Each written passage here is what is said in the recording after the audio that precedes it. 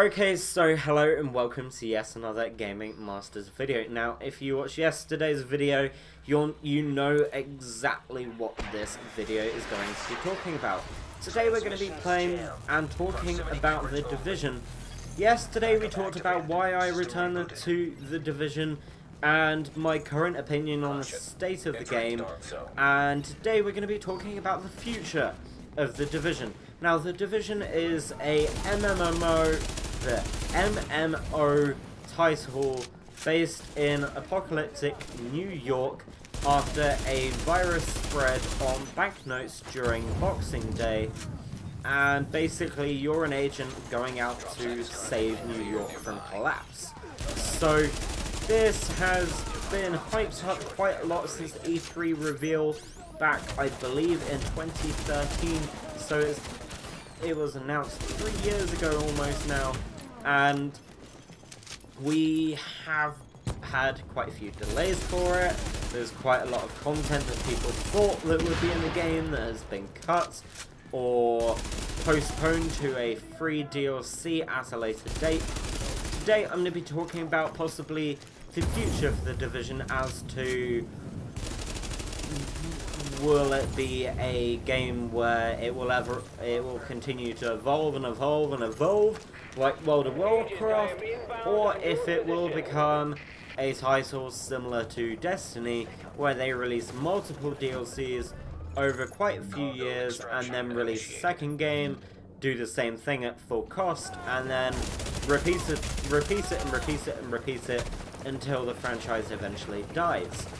Personally, my opinion of The Division's future is fairly high.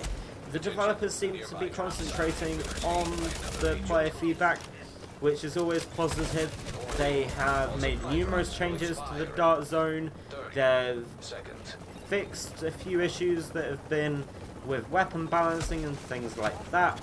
So that's all been updated completely free for people, and we've also had new content added in update 1.1 and update 1.2 that launched the other day. So we've had quite a bit of support. There is a year one plan that they unveiled just before release, and they basically detailed that there will be update 1.1, update 1.2, and update 1.3, and I believe possibly even update 1.4 will be free. However, there will also be 2 or 3 DLCs in between. The first DLC will be releasing in June, I believe, and then there is also some content, I believe, launching in September, and then I believe also possibly some content releasing in December or January that is paid DLC. Now, I'm going to be leaving the link down below in the description to all of the content that they have possibly suggested will be released and the titles of it, etc. I can't remember them off the top of my head. However, as regards to free content, I'm slightly worried as to what they're going to be doing. Now, until the patch that was released the other day, update 1.2, there was an exploit where you could get out of the map. You could get out of the map and go into out of bounds areas and go fairly far into the areas that is currently supposedly inaccessible.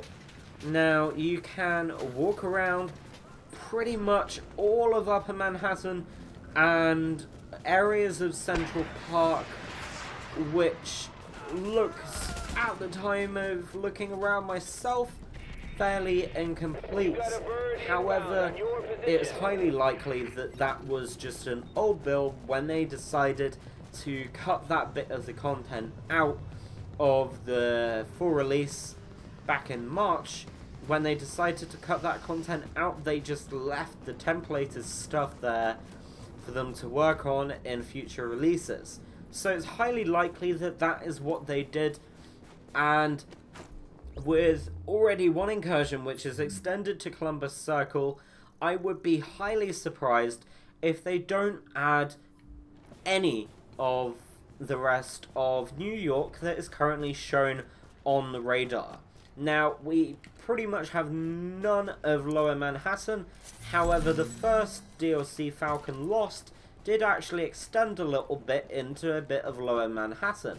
Now, if you have a look at the top of the map, where Clear Sky launched, it actually extended to a bit below Columbus Circle, a bit below Central Park, which is where Columbus Circle is, one of the very few roundabouts, supposedly, in the United States. So, when me and one of my team members decided to use this exploit to get out of the map and have a look around, we noticed how built up these areas were. It wasn't just a kind of backdrop scenery kind of built up, it was actually built up with buildings placed down for quite a way down to go. You could go by probably 10 or 15 blocks worth of buildings which have been placed down. And you could also see the whole of Central Park, and you could also see across towards the right hand side of the Hudson River. Now, I'm not particularly good with my geography of New York. I'm not from America. However, I believe that it would be New Jersey, that was also fully built. Now, there is a bridge that runs across, and when we have a look at the content that they previously, the content that they had built, like, the bridge was partially built, and then it kind of, like, dropped halfway through, but there was no ending to the bridge. I believe that bridge was under construction. You could look across the river, and the buildings on the other side of the river were placed down, there was scenery, there were trees, there were lights even on in these buildings, and you couldn't see this content from the current part of the game that you're supposed to be able to access.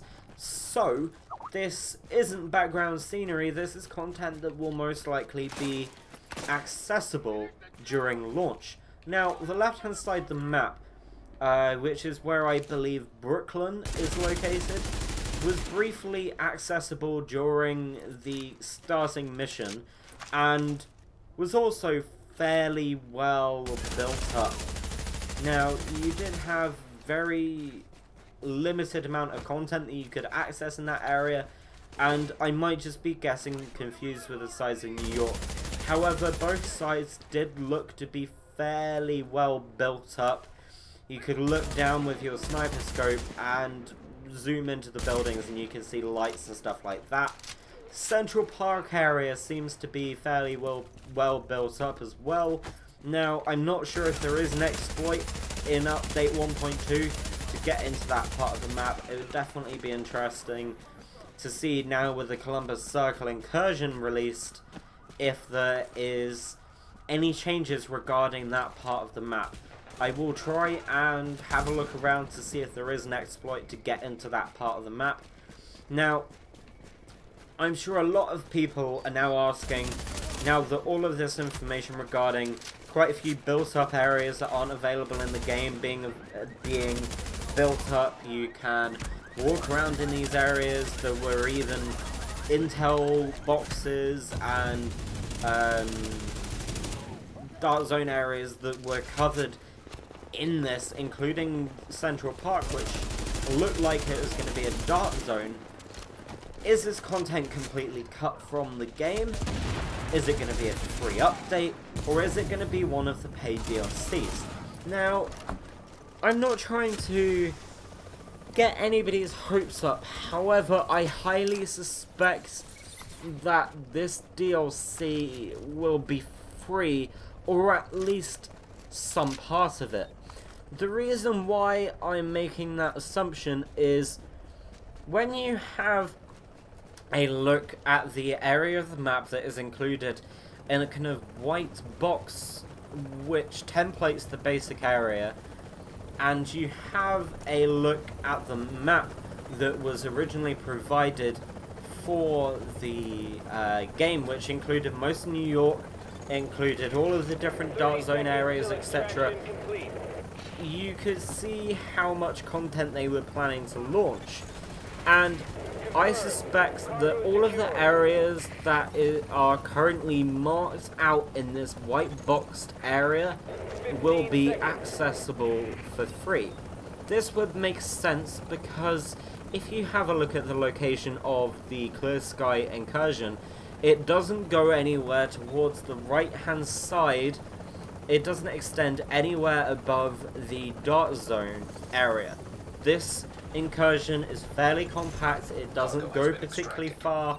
It goes to the very, very edge of Central Park, and it would make sense if they added DZ07 and DZ08 just above where the Dart Zone currently is. That would take you slightly into the Central Park area, and then on the right hand side and left hand side, possibly 2 or 3 more districts will be added with possibly some more missions or possibly some new content or something like that, similar to the incursions that have already been added into the game, and then possibly have some content on the right hand side of the river. Now, it might be the case that that side of the river that is accessible currently with the map boundary is actually where you were in Brooklyn. I'm not sure, as I previously mentioned, as to which side the river is Brooklyn, and which side the river is New Jersey. So this is just a basic kind of like concept that all of the areas that are currently included in this kind of like white circle will be included in the free updates over the period of the supporting of the game. And then the other areas, so Lower Manhattan, Upper Manhattan, and the left-hand side of the river will be covering all of the kind of like paid DLCs. Now this would in some ways make sense because the bank opposite Camp Hudson is currently inaccessible, and this would mean that that area could possibly be DLC or not included at all. There isn't any kind of like grid markings on the left hand side of the river, therefore I assume that no content will be covered in that part of New York. However, if you have a look at Upper Manhattan, the right hand side of the river as I refer it to, and lower part of Manhattan, you will notice that there are actually buildings etched out and blocks etched out into the map. You just can't access them. So this would make a lot of sense that this is the content that will be featured in the game at some point.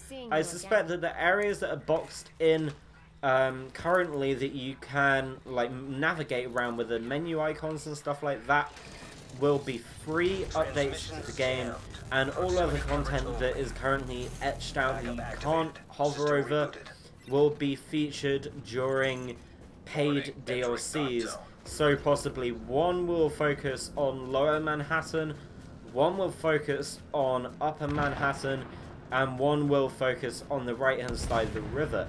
This would fit in partially with the current plans of DLC, and I suspect that the Upper Manhattan section will be accessible first. The reason behind this is because it was so well built up and so well detailed that it looks like they were making quite a substantial amount of progress with this part of the game. So it's highly likely that we will be seeing all of this content coming to the game. In terms of year-on-year support, I'm not sure what they'll do. I hope that they don't go for a year one, well, I hope that they go on a year 1, year 2, year 3 basis. You're just currently constantly expanding this game with loads and loads and loads of content. However, I do understand that it's highly unlikely that that will happen, especially with the limited amount of stuff that they can feature, because it's New York. It's not not like Destiny, where you can have multiple universes, planets, sorry, included. With the Division, it will only focus on New York, so there is somewhat limitations as to what they could do with that. However, with the current Year 1 plans, as they have called it, I suspect that it will be a Year 1 and a Year 2 based program, so content in Year 1 and Year 2. There will be a mixture of free and paid DLC in both years, and I also suspect that there will be possibly a second, possibly a third game with a similar process and similar understanding. However, there will be a different background because the virus is spreading across the whole of New York. They haven't stopped the virus, so it could possibly transfer over to other parts of the world. It could possibly go to London, for example, and this is a way that they could build upon the franchise. They don't end up stopping the virus for a while, and it kind of like continues and continues and continues and continues, and they can then make loads of different games with loads of different locations, loads of different storylines and stories behind it, which would definitely be interesting. However, there is a limitation as to the number of games and amount of content that they could put into this, because the storyline is in some ways limited. So, I hope that you have enjoyed this video. It's a bit of a ramble, it's a bit unclear and in some cases repetitive. However, these are my honest opinions that this is what I think the future of the Division is. I think it's going to be fairly positive. The support that the developers have been giving and their current situation seems to be fairly positive, with the way that the direction that they're going with improvements and things like that. So these are my opinions of where we can see the Division in a year, possibly 2 or even 3 years time. Now, all of this is rumor and speculation. Please do not use this as a primary source, as hey, this has been confirmed. None of this has been confirmed. This is just purely speculation as to what I think will be happening, bearing in mind I have managed to get out of the map and explore these areas which seem to be fairly well built and populated with AI walking around and things like that. That is the only reason why I have been making this video. There is no other reason why, but I hope you've enjoyed it. Don't forget to stay tuned on the channel for all of the latest Division content. I've really been enjoying this game recently and can't wait to see what the future holds for this franchise. Don't forget to like, follow, and of course, as always, subscribe. It's very much appreciated, and we shall see you in the next video.